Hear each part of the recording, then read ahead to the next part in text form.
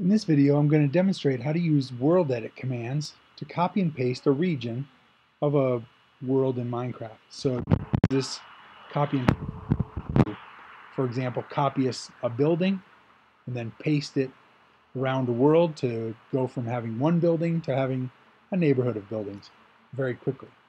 So let me go back to the game. So for this example, I'm just going to work with this region, this little area with stone and dirt there. I'm just going to copy that.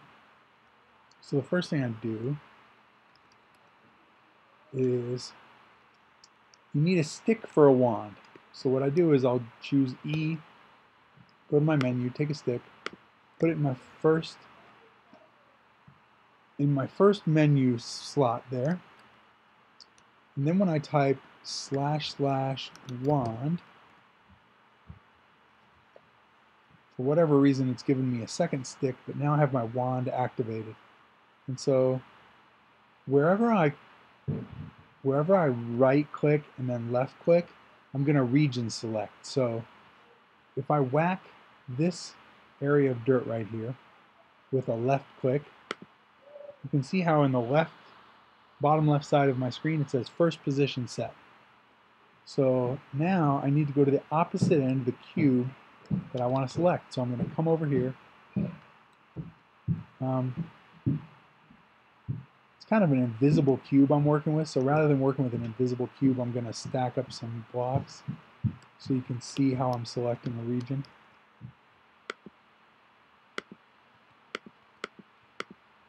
So there. So now if I go back to my wand, now I'm going to right click and I'm going to hit this top piece of dirt. Gotta be a little closer. Oh, there we go. Took a minute, but now it says second position is set. So what I've done is I've selected the region that kind of begins up here at the top. Top corner is this piece of dirt. Bottom corner is right down here. Now I've selected a region, but I still haven't copied it. So it will copy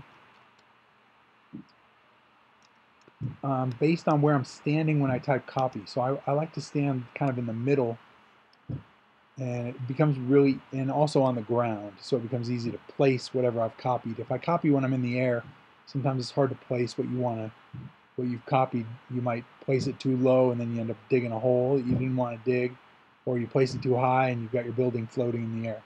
So standing on the ground is best. So I type // copy. Now those blocks are copied. So I'll fly over here, and if I type // paste, you can see how that works. Another thing is you might be interested in making sure you get the exact right size region copied. And a way to do that is to use your function key, F3. Now you have those coordinates in the top left corner. And that might be useful because then you know exactly where you're standing. You can copy like an exact region that's exactly 100 cubes high or 100 cubes wide or something like that with that graph. The way you do that is instead of using the wand, you just type //pause1, and now instead of choosing the brick that I hit, it's choosing the brick that I'm standing on. And so I've chosen first position by doing that //pause1. And if I come over here, //pause2. So you can see again I selected an invisible region, so it's probably a bad demonstration, but you can see how I'm selecting without using my wand. And then I could use again that coordinate information at the top left to help me choose exactly the right size region. I hope this is a helpful video.